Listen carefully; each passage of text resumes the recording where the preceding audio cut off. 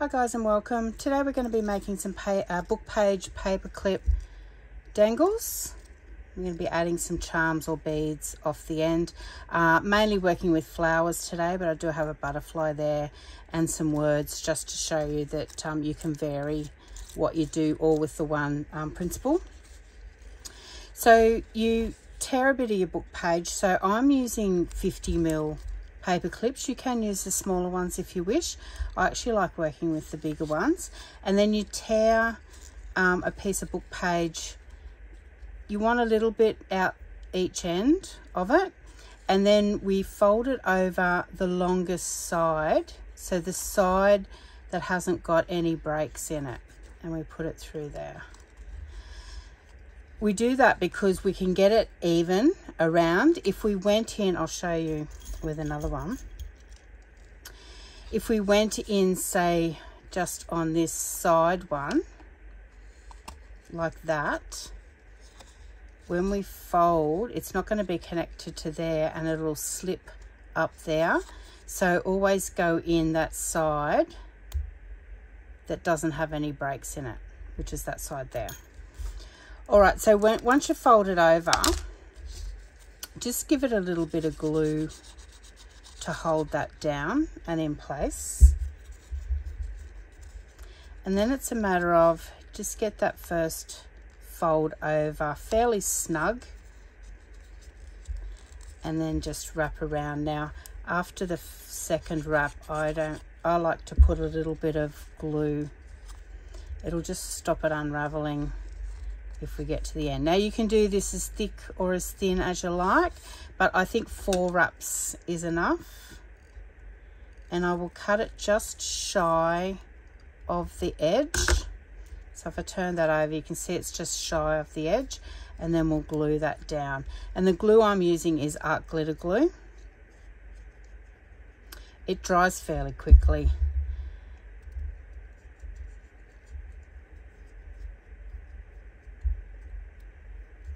And that's the first one done. They're really easy and really versatile in what you can do with them. If you didn't want any bulk as far as beads and that go, if we bring this little one over, you didn't want the bulk on the end, you can put a flat charm off the end of it. So you can decorate it any way you want to. And I only really decorate the one side, but totally up to you if you want to decorate both sides of it, depending on what you're going to use it for. Now you can distress that a little bit. I'm just going to add a little bit to the edge, but you don't have to. Depending on, you know, how light or white your book page that you're using is. So we'll just might wrap a couple of those and then we'll get into the decorating. So once again you flap over. Now that one actually fans out a bit at the top, as you can see, so I'm just going to tear the edge off.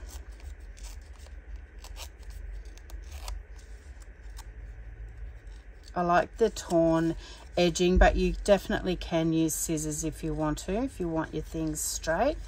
And rather than book page, you can use scrapbook paper, cardstock, craft paper. Then fold it over, and then we're going to wrap twice, add a bit of glue, and just hold it fairly firm as you go.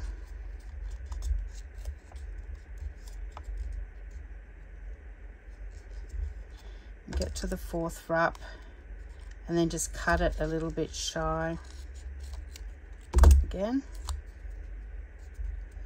Now you can see that I accidentally let go of that, but it didn't unravel because I had glued it halfway through, and that's the purpose of it. Otherwise it'd all unravel and you'd have to start all over again. That's that one. We'll do another one. So I'll show you how I tore the page here. I got my paper clip and I roughly gauged how wide I wanted it, and then I just tore it. Now I liked my words going that way, but you can also have them go that way.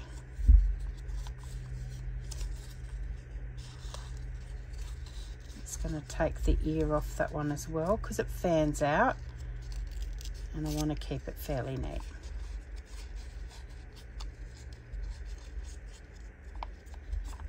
So once again, fold it over, put a strip of glue there. And then being quite firm in your rolls.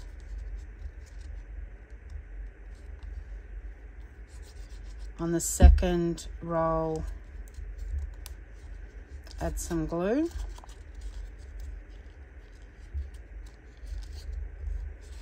And then the fourth one we cut.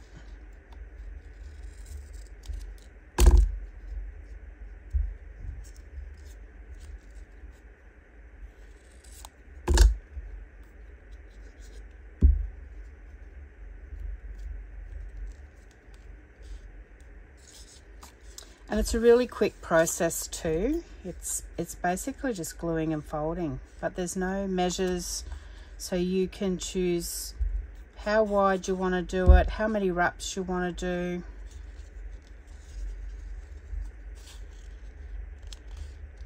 What type of paper you want to use.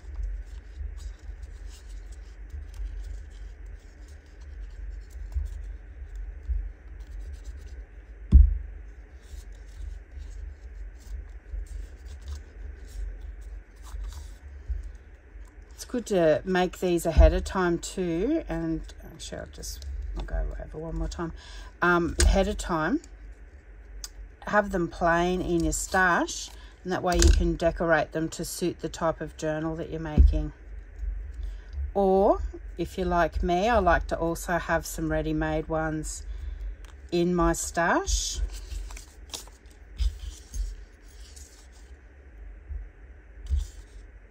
That cuts out all this process. So when you're decorating a journal, you're just grabbing ready-made and putting it in.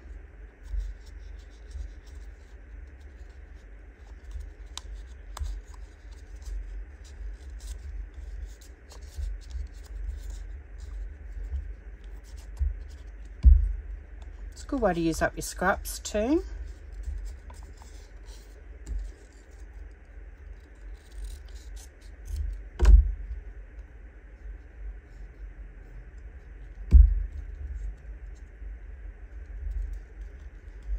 Okay, we'll do one more. You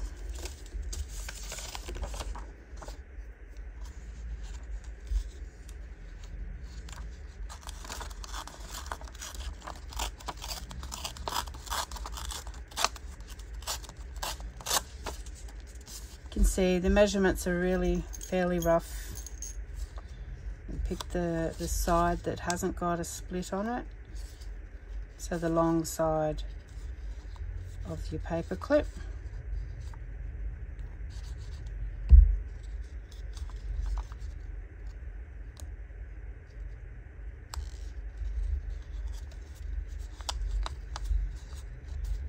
Over twice, add some glue.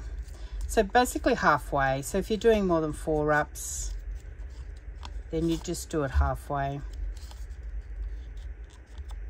You could also, you know, depending on how thick you're wanting it, you could just do it every couple of wraps.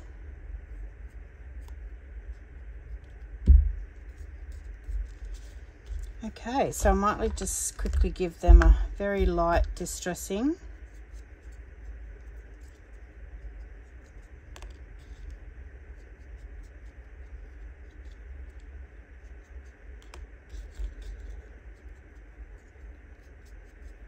Do front and back. Being a dangle, if you're attaching it to the outside of a journal or to a tab, then chances are you might get to see front and back of these. If they're going on a front cover, then you'll probably only see one side, but it just finishes it off really. You've got no raw sides left. And like I said before, guys, you don't have to distress these either. And then what we do is we look to how we want to embellish it. So, you know, we can use a flower, a word. So we might use a word. Let's go Use Your Wings. And this is from Tim Holtz Stampers Anonymous Tiny Text. I've just stamped it on cream cardstock.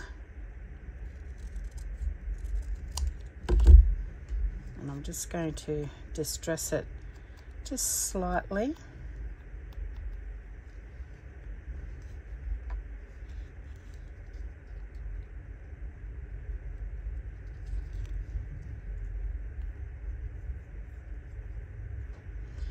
And because that one's long, fairly long, it takes up the whole width, so we don't really even have to add anything to that one.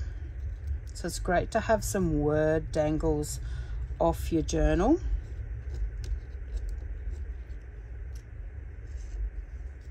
This one here, I've also got some ribbon. So it's material ribbon that you could put along there as well. I'm not going to, but I was just showing you, you can vary it as much as you like. You can add some netting to it, which we might go down this way.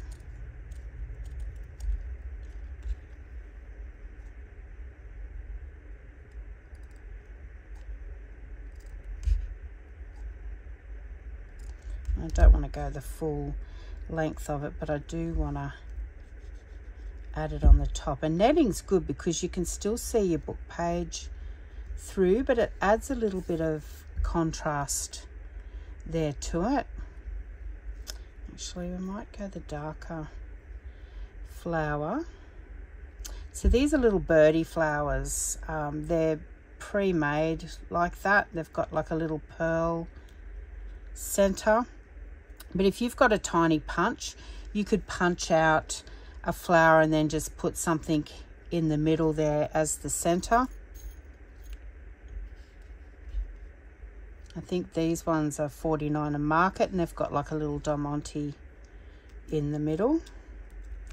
So that's that one there, and we're going to be adding some beads, so you'll see how it will all come together. You can also put some cheesecloth on it, which I might do. And cheesecloth's like the netting, it just adds a little bit of extra texture. Although it is quite fiddly working with small projects like this. So I would put my glue down and then add the cheesecloth over the top. And that's a white cheesecloth that I've used there. You could use lace as well.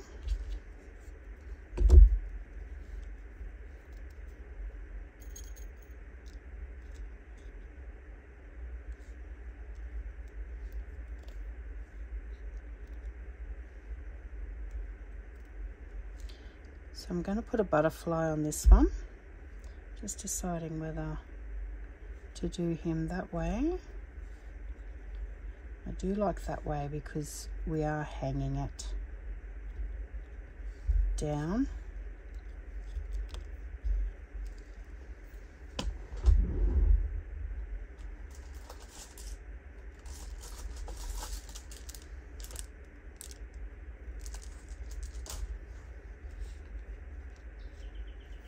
Down, and you can put some, you know, some extra little things on there, a word. What have we got? Something. We've used wings. No, I might leave it plain, I think. I like just the butterfly, and then we will use a little brown bead or something off the end there. And keep your scraps like this because we can use 2 of those on the next one.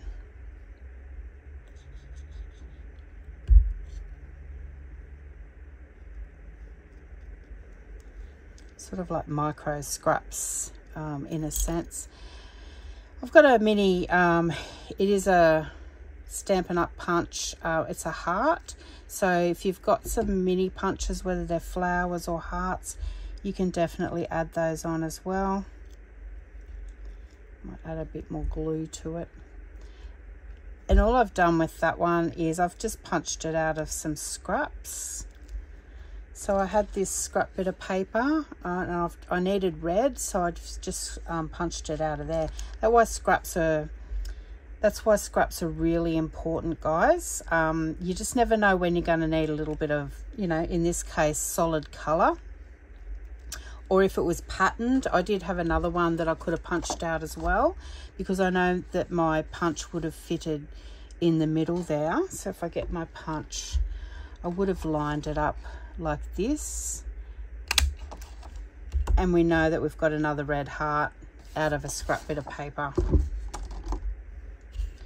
that we can use. Okay, we might do another couple, might put a flower on those. We might see if we can add some of this.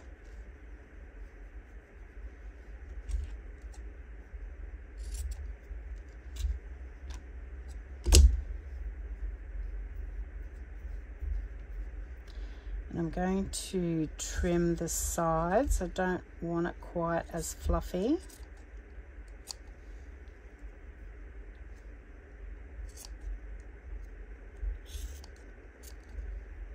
So if we trim it down, as you can see the difference in each side.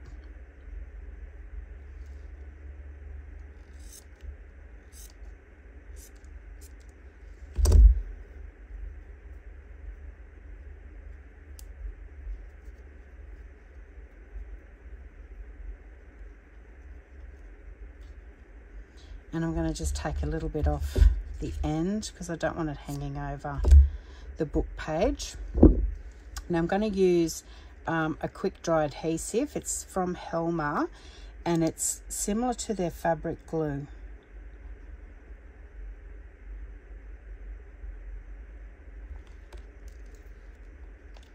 The art glitter would glue it.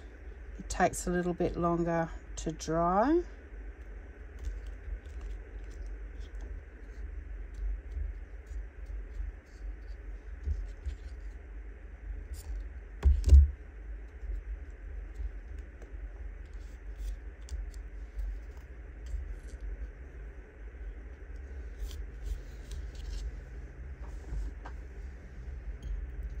And what are we going to go on this one?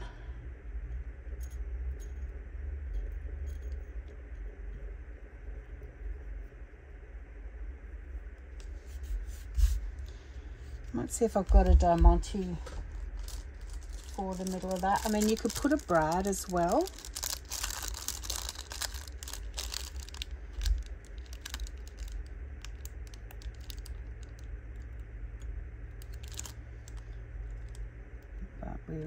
It's probably, I know it's not too bad. And so I can't get to my small ones at the moment. Half my stuff's packed away at the moment in a shipping container, so I'm still unpacking a lot of stuff and getting things sorted.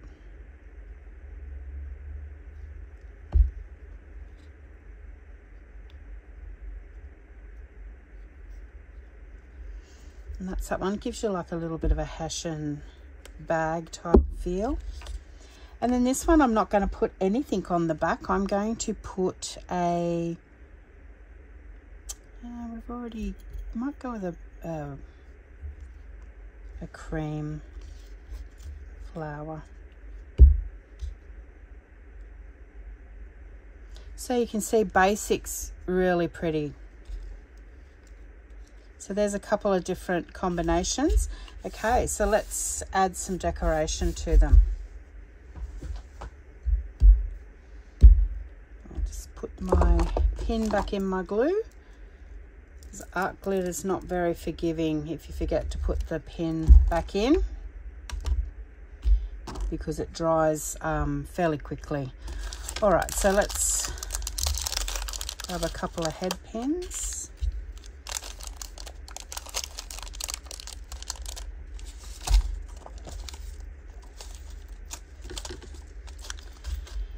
Now, let's work with this one first. I really love the color of this one, and I've got some contrasting beads that I want to use.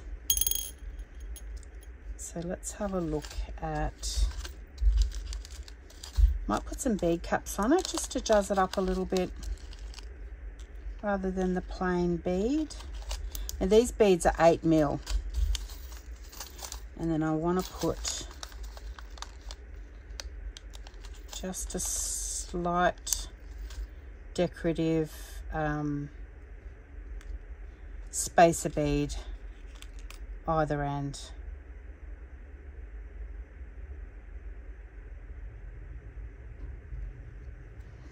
Now these are head pins, so we know that the bead's not going to go over this. It's got like a flat head on it.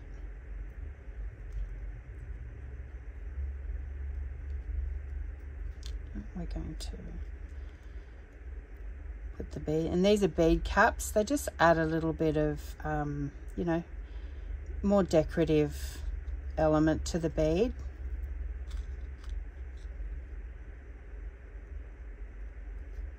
And very small beads to work with these little spacer beads.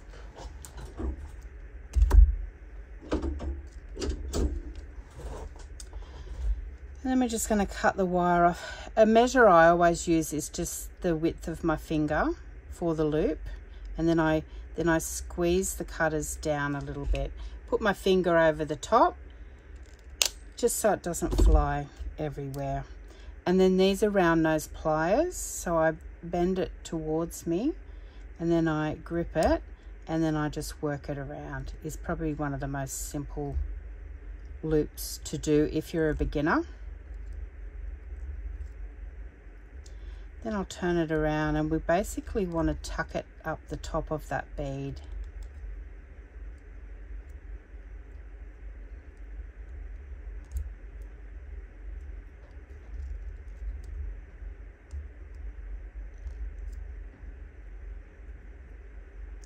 Just so it joins together and there's no gap. Just like that. So there's no gap that if we put a jump ring or a bulb pin on it, then it's not going to, just going to make it a bit tighter.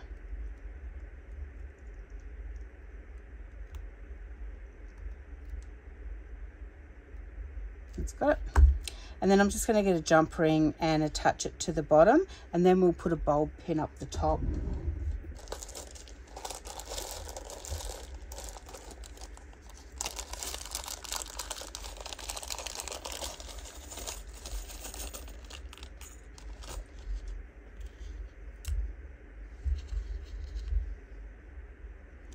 So we just loop it through. Actually, I'll just straighten it up.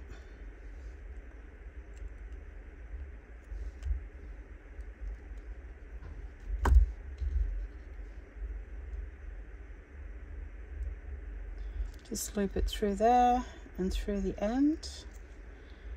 And then we get our pliers. So our flat pliers, I like to work with 2. You can use your round nose with 1 flat nose, but I actually like to work with the 2. So you grip it both and then turn that back till you feel or hear a click. So there's no gap and it's even back there. And then what I'd do is I'd get a bulb pin so you can sort of match the colour up. We're working with silver today. So you get a silver bulb pin, and then that's how you would attach it to your journal.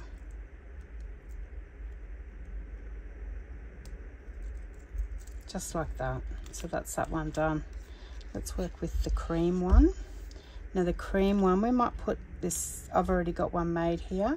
Might put this beautiful pink on the end of that one.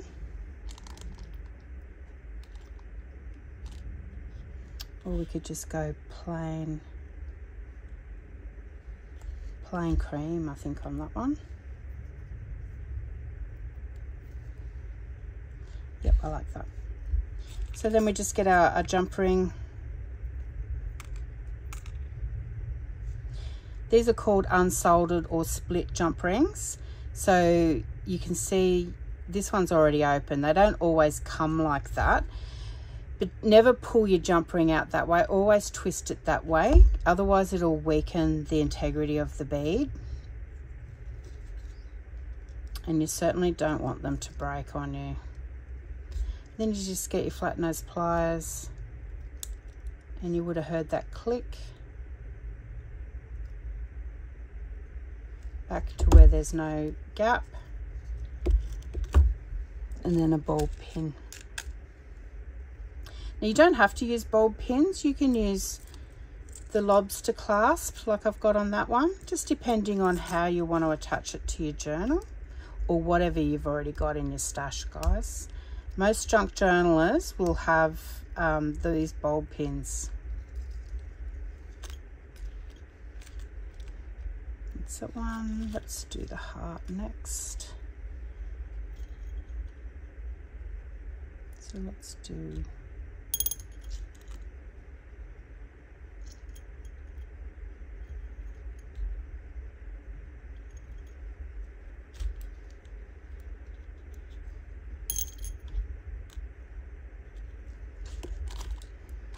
actually, we might put a tassel on it.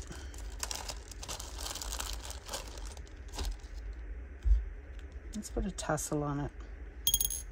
Hard to match up with the red. The heart was the last minute. I didn't organise any coloured beads. Actually, I do have these glass beads. We could probably put the tassel on one of those.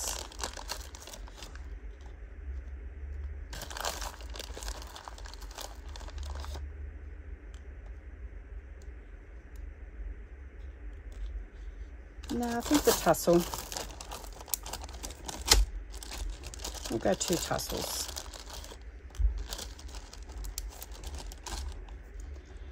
And then jump ring. So these are little faux leather tassels, little short ones.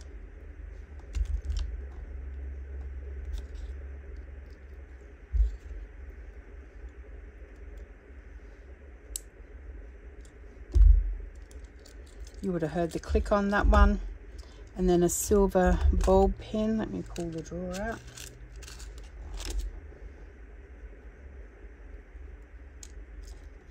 I don't know whether you can hear it or not, guys. It's been raining all day, so I've sort of been holding off to do the video because my studio is currently in a tin shed, and it gets quite loud in here, and I'd actually thought the rain had stopped, but it sounds like it's coming back. So I do apologise if things get a bit noisy.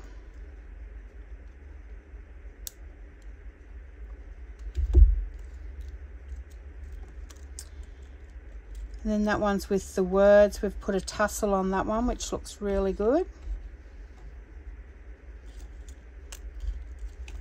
Oh, bulb pin on top there.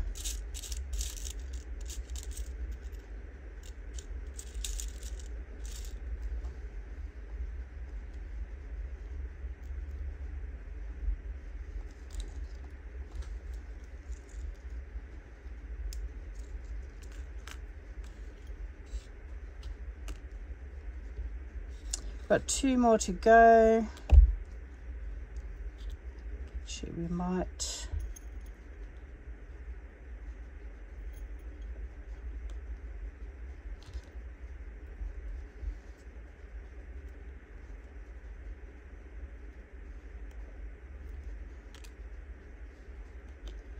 I like the crystals on that one, and then we might just do fairly plain one on that one. If I can look for a darker bead, let's have a look at these. Just something to match the butterfly I'm after. I might use that little glass bead.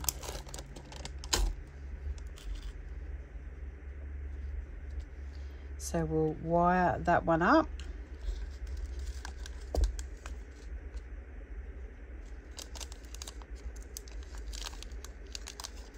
Actually, I don't think I'll put a bead cap on that one. I'll just use the little spacer beads top and bottom. Actually, I'll use a bigger one. Rather than the 3mm, I'll use the 4mm.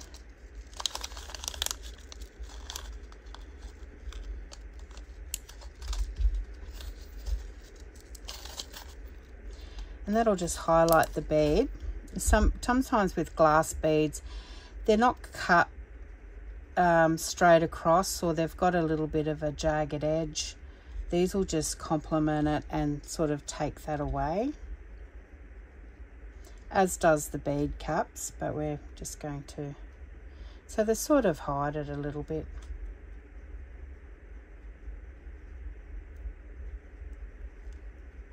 And then, like I said before, I use my finger width for a bit of a measure, and it goes at about 1/3 in, and then I cut it at the top and put my finger over the top so it doesn't go flying. And then with the round nose pliers, simple loop, just pull it towards yourself, grip it in your round nose pliers and start the loop over until it comes back and meets itself. And I've just lifted it up a bit to tuck it in. You can hear that rain now. And our jump ring.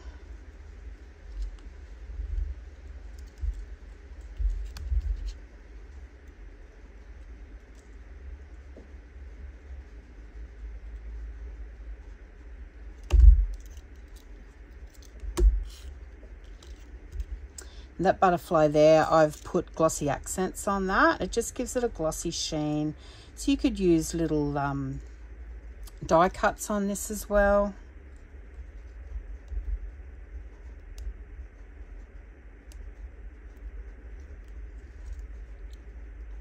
But look at that, isn't that gorgeous? And I do have a video on that too, guys. I will link it below for you.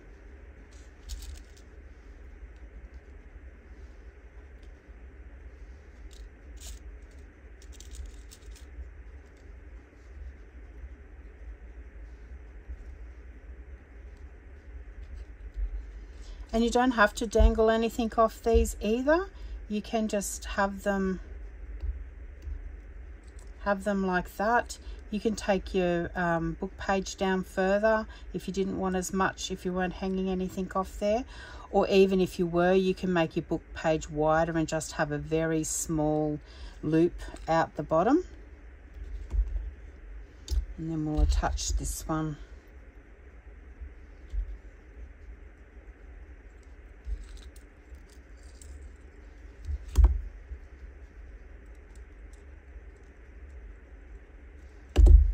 Into there, which is really pretty, that one. But like I said, you know, we could do charms. What have we got here? You could dangle a charm off the bottom there. It doesn't have to be a bead necessarily. It can be, we got little butterflies. So we could have put a butterfly charm off that one. I actually like the beads because I'm having mine off some tabs, some little file folder tabs. I'm going to dangle them off the side. So I've gone with the beads. I really like that look. So your bulb pin would go, it would attach if you were attaching it off a tab out the side, and then that would dangle out from your journal. If you're having it inside and didn't mind a bit of bulk, then you could attach it to the top of a page, to the top of a tuck. You could even not put a bulb pin on it at all, glue that straight on. So take that away and glue that straight onto a pocket or a tuck or a little notebook. You could have it on the front of your journal, you know, with your words on it. You could have it across that way and have it dangling down like that. Entirely up to you on how you want to use it, but they do have a lot of uses, and they're great fun. They're really easy. Great way to use up your scraps, and it's good to have a few of those in your stash. So these are the ones that I had already done.